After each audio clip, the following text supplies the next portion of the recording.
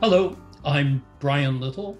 I've been a professor for about 40 years and at various universities, including Carleton in Ottawa, McGill University, Harvard for a few years, and Cambridge University in the UK. Most recently, I'm now, I hope, finally retired, but I find that I'm not really a very retiring person, at least in that sense. And so it's always nice to be able to engage with people who want to talk about education and professing. I'm in a field of research, it's called personality science, in which we explore the way in which you, the person listening right now, are like all other people, like some other people, and like no other person. And the way we look at how you're like some other people is perhaps the most popular and influential approach to human personality now. It's captured by the notion of the big 5 traits of personality. They spell out an acronym, OCEAN. So O stands for openness to experience, C for conscientiousness, E for extraversion, A for agreeableness, and N for neuroticism. And each of these dimensions has been found to emerge in the language and in the folk taxonomies of different cultures. There are a few minor exceptions, but basically these dimensions, which are dimensions, they're not types. They're dimensions where you can be in the middle or you can be extended towards the extremes, which describe the way in which you approach the world. And just a couple of examples, and then I'm going to challenge whether that's a good way of looking at human personality. And then I will stop. So let me start with what the trait perspective can bring. First, let's take openness to experience and conscientiousness. Both of these have implications for the way in which we succeed or do not succeed in our academic lives, in our organizational progress, even in our health status.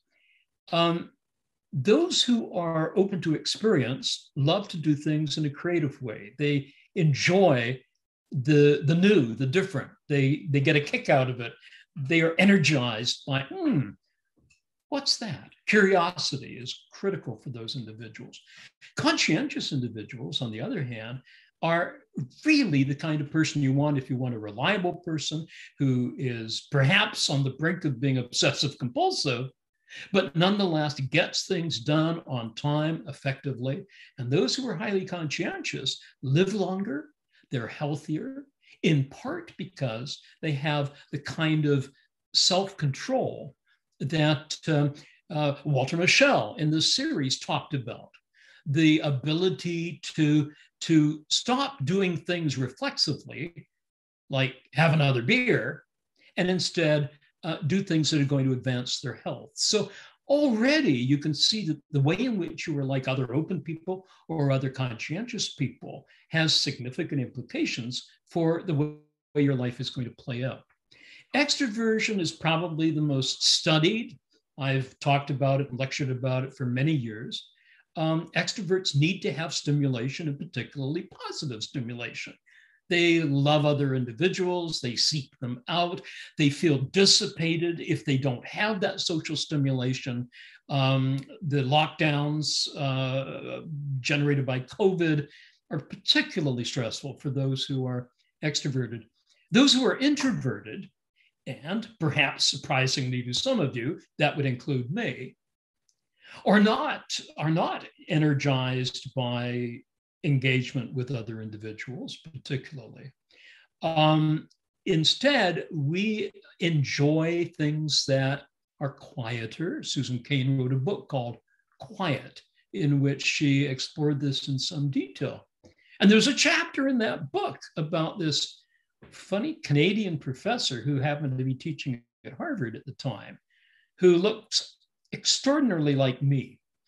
And actually, I guess, was me. And in that chapter, she talks about how this professor was seen by his students as an over-the-top extrovert. But in fact, he used to escape in order to go to the washroom after a lecture so as not to be disturbed by the gregarious extroverted students who wanted to talk to him for 18 hours. And this is typical. Many of us act out of character. Many people who might score as neurotic act as stable, perhaps pseudo-stable, when they're up for an important encounter. They're presenting, they're taking an exam, and they don't let their neuroticism spill over into their performance. They suck it up. But after, they need to find what I call a restorative niche in which they can be themselves again. What is the alternative? I mean, the point I make frequently with my students is that all we are? Are we just a bunch of traits? And I don't think we are. Instead, I think what we need to look at when we ask a person what their personality is, when we're trying to find out what really moves them, is not what type they are or what traits they manifest. Rather, it is what are the projects in their lives that give them meaning, that create structure, that gives them a sense of efficacy, that can breed joy.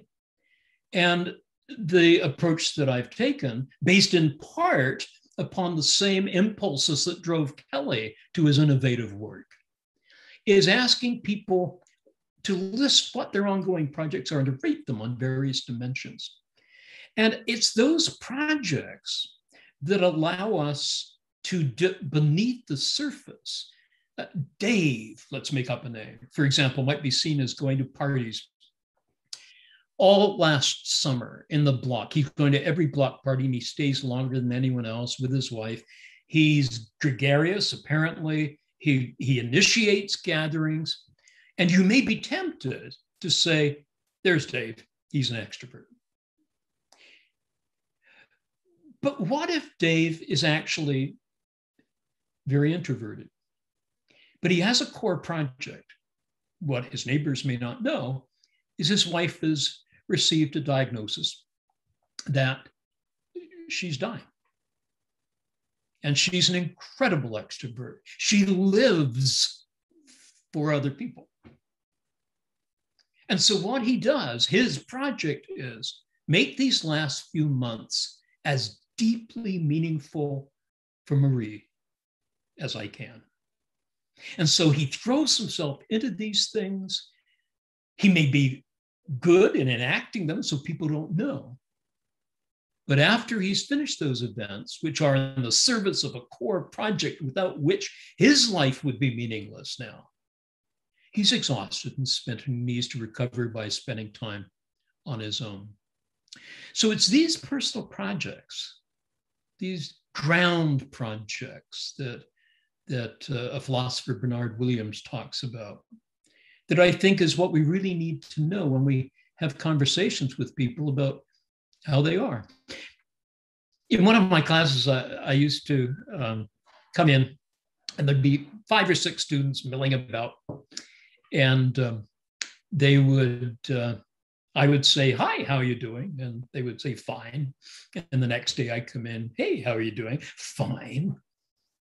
Another, hey, how are you doing? Fine.